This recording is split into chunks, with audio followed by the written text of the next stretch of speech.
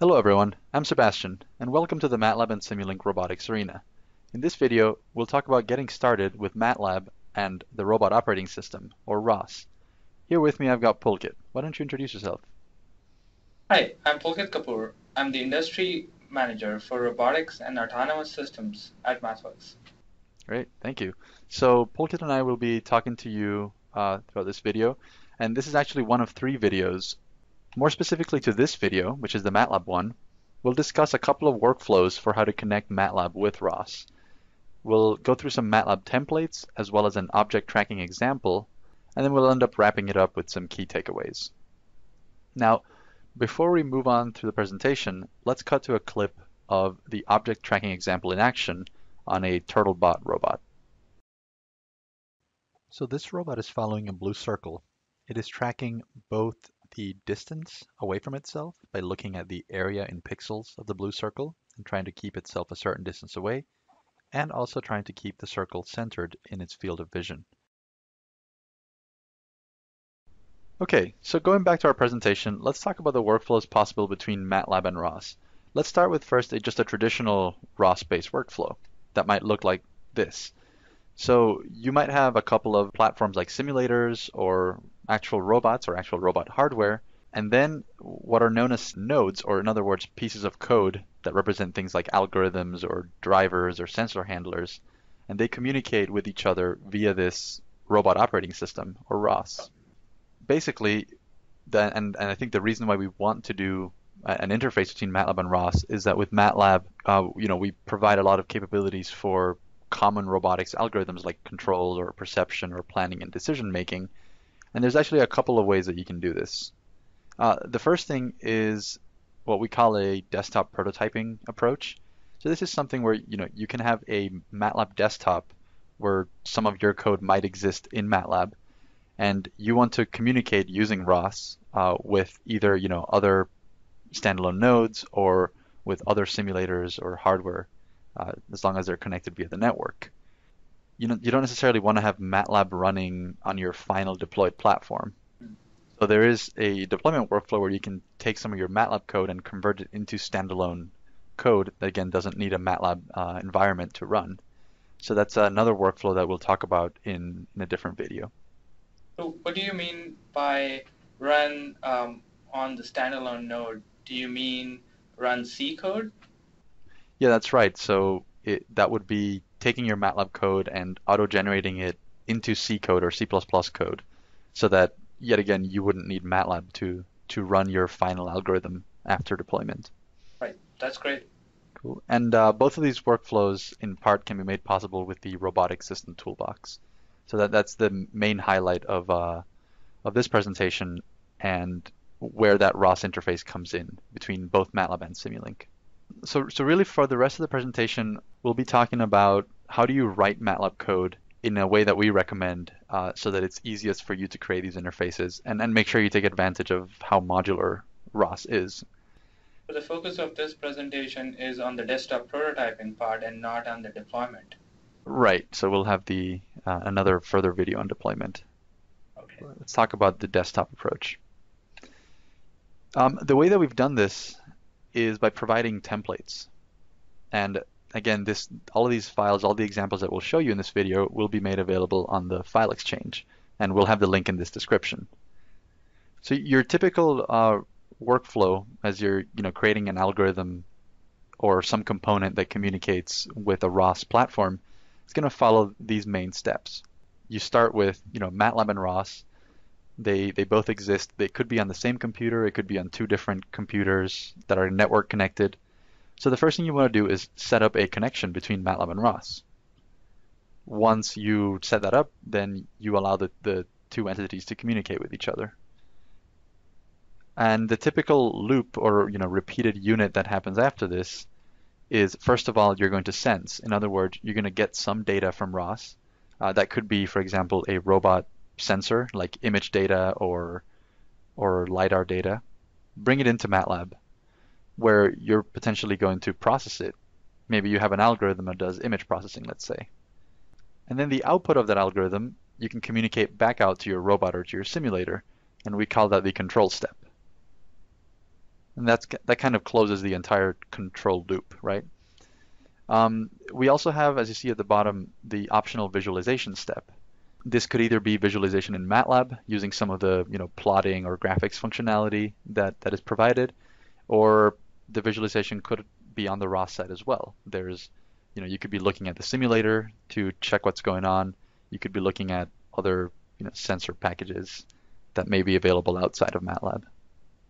I see. And MATLAB and ROS are tightly coupled, and by bringing the sensing data in and processing it in MATLAB, you are taking advantage of all the different toolboxes and the algorithms that are available within MATLAB.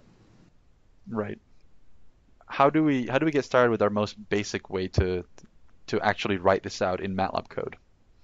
The way I'm going to do that is by showing a simple loop template. First, we're going to have this setup stage. You want to connect to your ROS master, and you do that with ROS init, as highlighted here. The other thing that you want to do is you want to define what data you're receiving and what data you're sending. And in this case, we're doing it with a subscriber and a publisher, as you see there. So who's the ROS master in this case if I'm connecting to an external computer running ROS? That's a good question. So in this case, we're assuming that we're already connecting to an existing ROS master that's outside of MATLAB. However, you can also create your own ROS master from within MATLAB. And the way you do that is by not providing an IP address.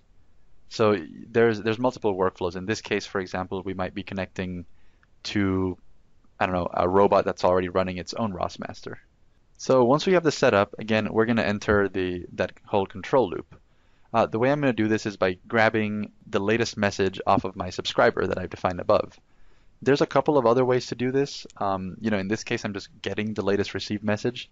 There's also, for example, a receive command where you can actually wait for the following message. You can then pass it in to some algorithm. You see, in this case, we've created something called my algorithm, which takes in your received data and outputs something that you want to then send out back to your platform. And to do that, you can take that publisher that we defined earlier and use the send command on it by basically packaging up the data into a message and publishing. And just for the sake of showing something visualization related, let's say we then plot that control output against the current time. So my algorithm is a MATLAB function that you write to process that message. Right, and that could be any kind of function, right? It could be image processing, it could be a controller. We provide this template, and you as the algorithm developer, you probably want to have a couple of these functions that do that processing. And that's really where we want you to spend most of your time developing, right? So there's one piece missing out here, which was the fact that the sense, process, control, visualize should be running continuously on your robot, right? So in the simplest of templates, we're just going to stick that into a while loop. In this case, we're just grabbing the time that's elapsed, and we're saying that we're going to continue running this algorithm until we get, say, past 10 seconds. And you'll notice that most of this right here, except for everything that's italic or highlighted in the video right now, is actually valid MATLAB code. So as long as you know what the IP address, the topic names, and of course you write your algorithm, you can start fitting in right into this template and getting some MATLAB code that works fairly quickly. That's cool.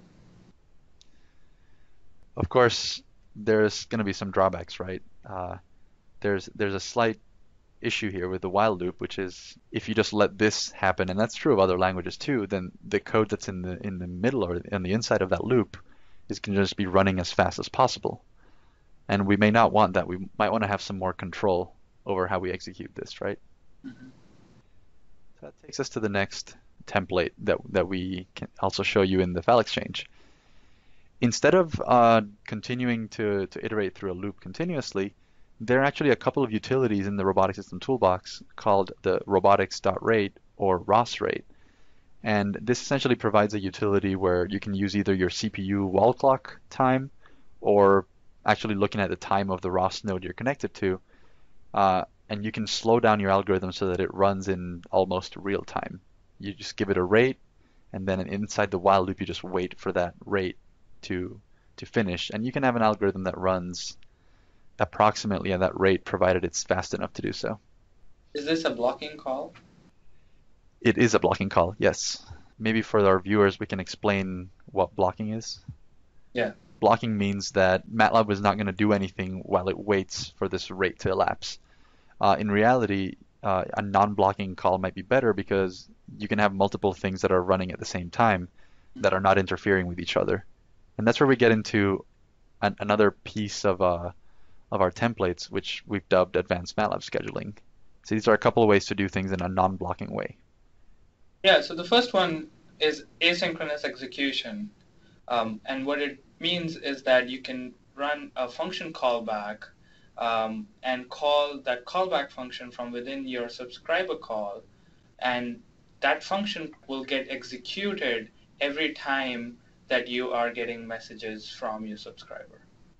So that's going to be in the background where just every time a new message comes in, that function will run. Exactly. For example, you're getting your sensor data, your wheel odometry data, and you want to, remove some noise from it, and then send it downstream to your visualizer, for example. Then you want to run this callback function and not have that, sensor processing be blocking. So the other approach that we can talk about is actually being able to schedule tasks using what is known as a MATLAB timer object. And you see that looking at the code snippet on the right, this is a way for you to take a function very similar to that callback function that Pulkit just described, but instead of doing it asynchronously or every time a new message is received, you actually schedule it. For example, in the code snippet that I'm showing here, I'm scheduling that function to run at a fixed rate or 10 times a second. And when would you want to use this timer? Yeah, so fixed rate things usually have to do more with controllers, like, some kind of motion planner, and you want that planner to update itself at a certain rate. Or maybe you're doing something like a PID controller, which actually requires, or it's easier to implement if you know exactly how much time has elapsed between function calls. I see.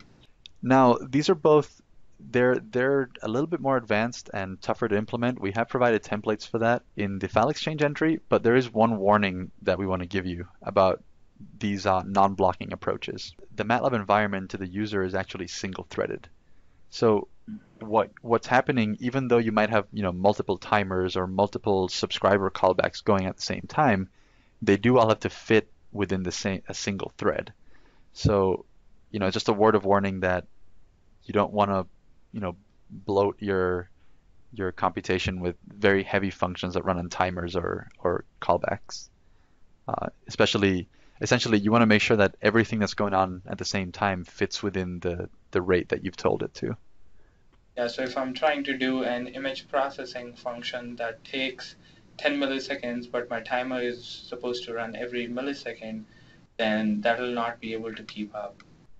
So that's a run through a couple of the templates. I guess there's a couple of best practices that we wanted to also touch on. One of the most important constructs in programming is modularity. And this is the same in MATLAB. And what we mean by that is instead of having all your controls, your signal processing, and your sensing functionality in one main file, you may want to split that into separate files or even functions that then link to your main function. And the reason for doing that is modularity and reuse of code, so you can use that same control function or visualization function at different places or for different applications. Another reason for doing this is to prevent errors from creeping in, so you can easily isolate where one functionality might be going wrong instead of debugging one long file. Yeah, and to that point, it lets you just test each function individually, Mm-hmm. even before you bring the whole system together, right? If all you've written so far is the visualization function, you can test that on its own and make sure that it's okay before you move forward. That's a great point. Yeah, unit testing is also easily enabled by splitting functionality. The other practice we have is when you're dealing with creating robotics algorithms, you're going to have a lot of tunable parameters and a lot of sensors or subscribers or publishers. And it's generally a good practice to store everything somewhere central that's easily accessible. You could do this with things like structures, for example, but what we recommend is actually to use objects or classes. And there's a couple of benefits for this. The first one is that with classes, you can actually store both data or parameters and functionality or methods all within the one variable. So that variable can have access to things like parameters like control gains or thresholds, but it can also have access to the actual functions that you're going to be calling as part of your algorithm. It's a good way to keep everything together. The second point behind that is when you're dealing with the non-blocking functionality that we showed you in the previous slide, that is callbacks and timers, having things inside a specific type of class called a handle class lets you actually pass all this stuff in by reference, which means that you can actually have multiple functions poking at the same data, and that's something that we generally want in a distributed framework like ROS. So there's no overhead of passing by value, and you're not keeping copies of your class around in memory. Exactly. So all of that, again, it is a fairly advanced concept as far as MATLAB goes, but hopefully the templates that we give you will provide some insight as to how you can develop that. So putting this all together, why don't we go over to our software demonstration for the object tracking example.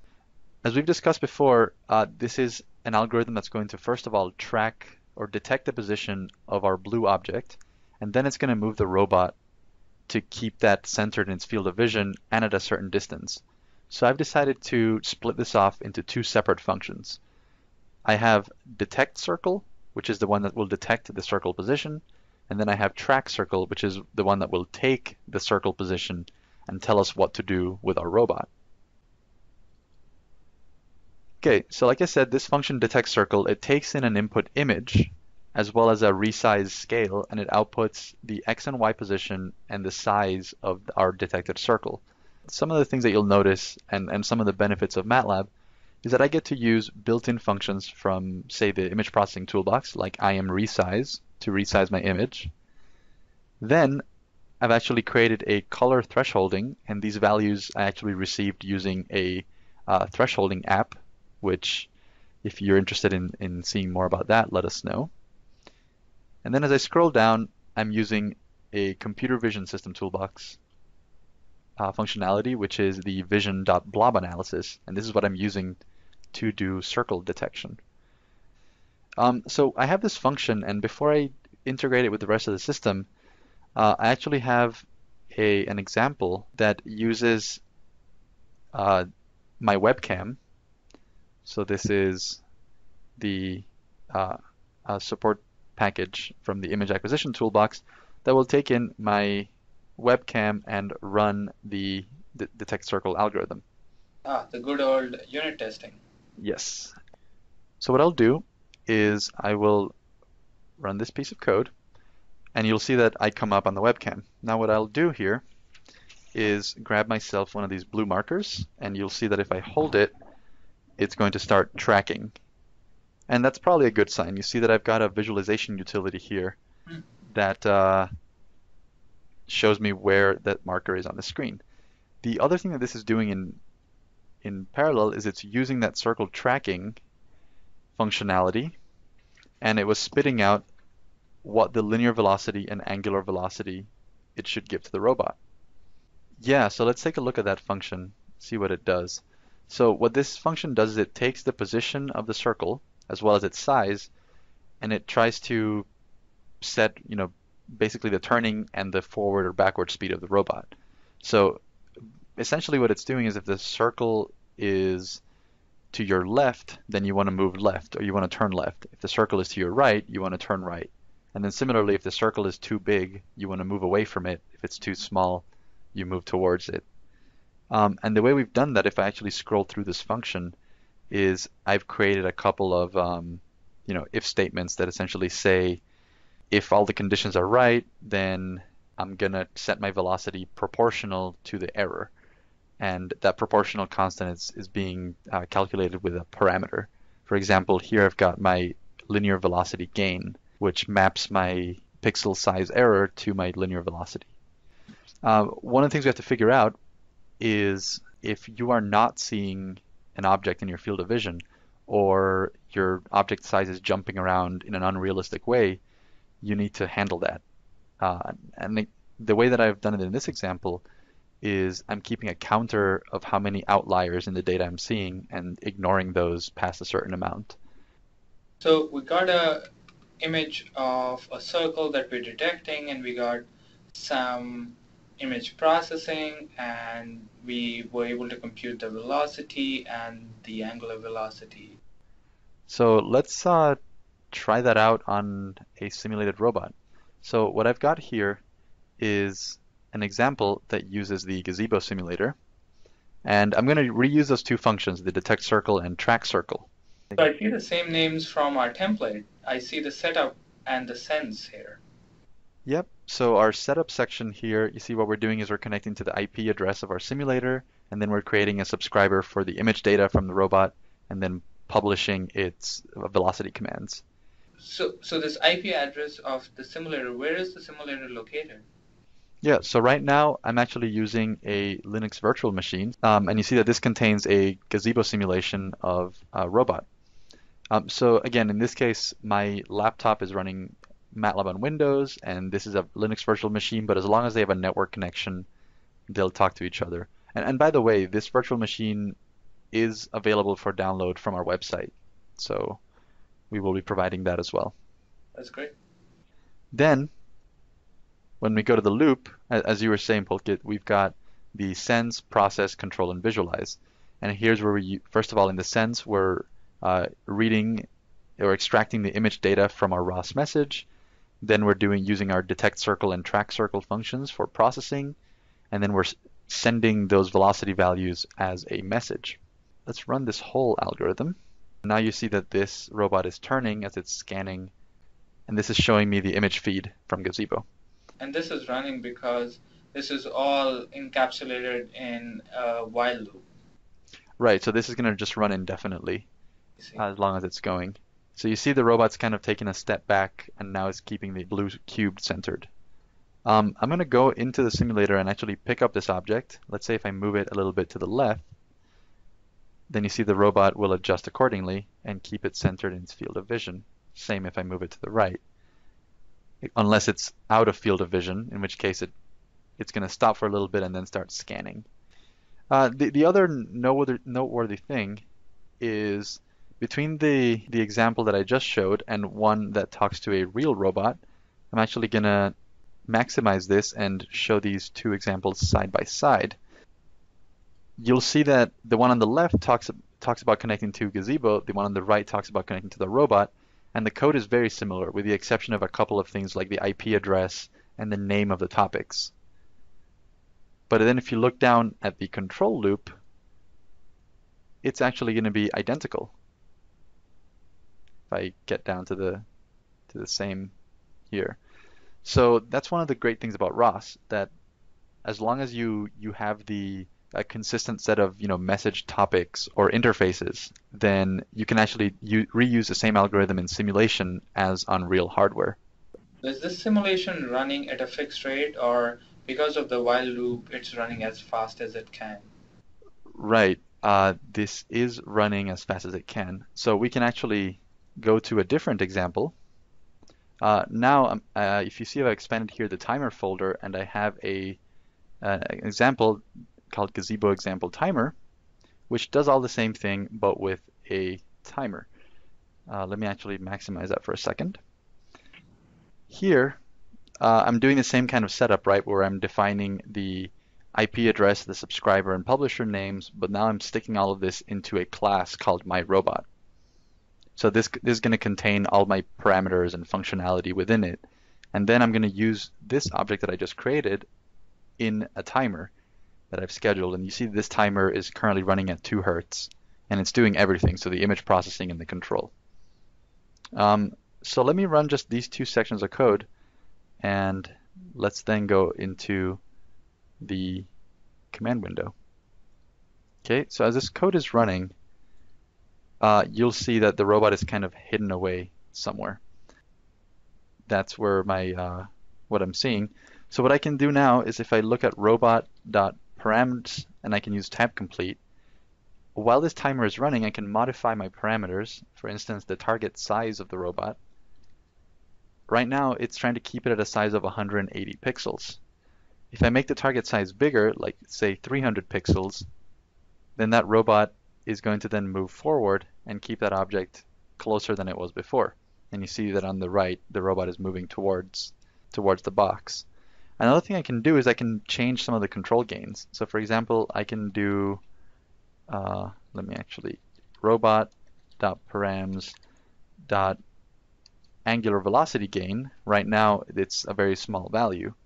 If I change it to a bigger value, and I move the box around just a little bit, I could actually create unstable turning. So now you see that the robot is turning and it continues to overshoot the target. And now it's going in a completely different direction until it loses the box. So here's where I can quickly explore the effects of parameter tuning as this algorithm is running in the loop. Okay, so let me stop the robot timer, which gets rid of that. And now the robot should stop moving. I guess the last thing for us to see in the software demo is all of this working on the actual robot.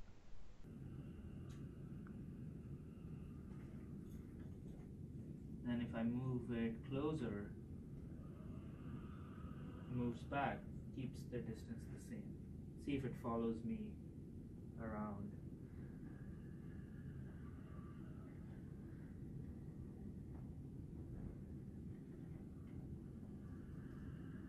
That's great. It's keeping the object centered in its field of view.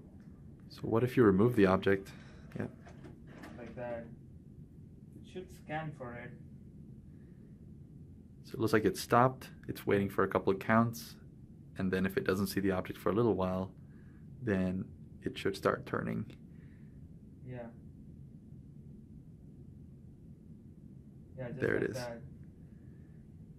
And then if it sees the object while it's scanning, then it might pick it up again.